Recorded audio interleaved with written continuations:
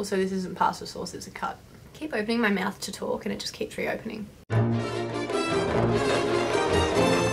So me and my partner just recently returned from being in Indonesia for 4 months. We went there with a pretty broad plan. Prior to the trip, tinkered around the idea of getting to the Mentawais, and we ended up actually finding a somewhat cheapish way to get there.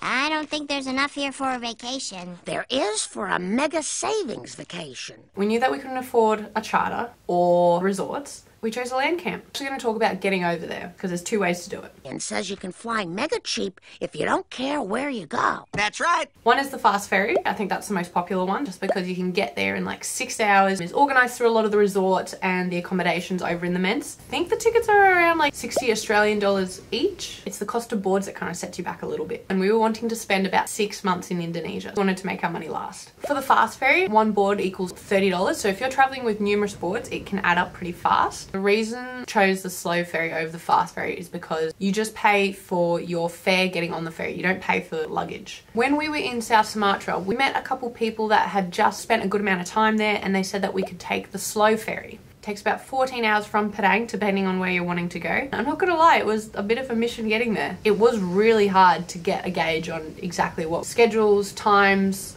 information on anything on the ferry. We travelled up to Padang by bus, stopping in Bengkulu for 1 night. Once we got to Padang, we stayed at a little place called Bridget's Homestay. Still about a 20-minute drive to the slow ferry. The slow ferry departs at a place called Bungus Harbour. So just keep in mind that if you're going to take the slow ferry, maybe try and stay a little bit closer than we did. We were only a couple weeks into our travels, so didn't really speak much Indonesian. Just a couple words, maybe the slight phrase. We managed to gauge that when the ferry we wanted to go was, and told it was going to be the following day at 5 p.m. Came back next day. The boat didn't actually leave till about 7 p.m. On the boat, you could pay an extra $2 to get a bed.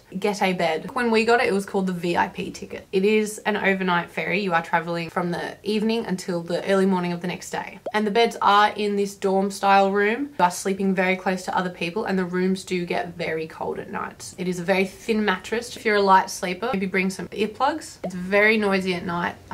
There's people playing instruments on board. There's people playing noises off their phones loudly. People playing games in the main area. There's just a lot going on.